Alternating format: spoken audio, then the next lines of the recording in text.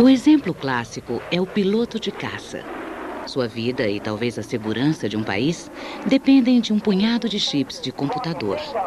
Na base Langley da Força Aérea Americana, os pilotos chamam essa interação homem-máquina de fly-by-wire. É um enorme benefício num trabalho em que a informação errada é quase sempre sinônimo de morte. The fly-by-wire system is a much better and more advanced system because you can fly basically an unstable airplane that wouldn't humanly be possible to fly without it. The computer is updating the flight control inputs many times a second, which a human is just unable to do. The pilot gives a control input and says, I want to turn the airplane left. So the computer says, okay, the pilot wants a left turn. What is the best combination of flight controls I can give him to turn the plane left? So the computer decides the best thing to do and then does it.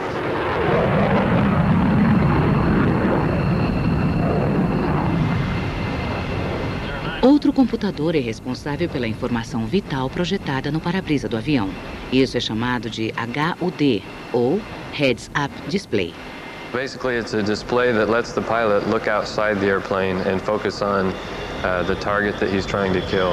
And it takes all of the information that you would normally have to look down in the cockpit for, and your computer's constantly calculating and recalculating and displaying that information to me right on the HUD. And you can look up where you need to be looking and still have the same information displayed to you. It's a very dynamic environment. When the displays are moving, we call them breathing, and it really feels like a living thing.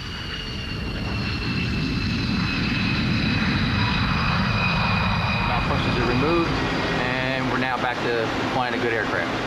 A complexa interação começa no solo com um simulador de voo. É onde o piloto aprende a contar com os computadores para sua sobrevivência.